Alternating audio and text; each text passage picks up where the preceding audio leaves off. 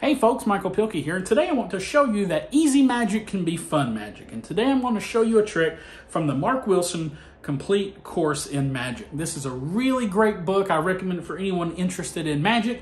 And this trick from the book comes from page 32. It is the Fantastic Five.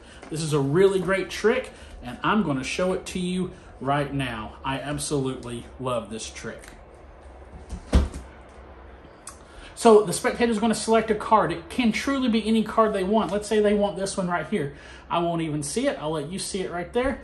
Perfect. We're going to take that card and lose it into the pack just like that. We just wave, cast a shadow right over the deck, and we can get one card and one card only to turn face up the 5 of clubs. That's not your card? Okay, well, you know what? This card, actually, I never said it was your card. I just said that it would turn up. See, this is an indicator card, and this indicates to me that I was totally wrong. But you know what? Maybe it's something else. Maybe this card indicates that your card is 5 cards away. So let's do that. That's 1, 2, 3, 4, 5 cards away. What was your card?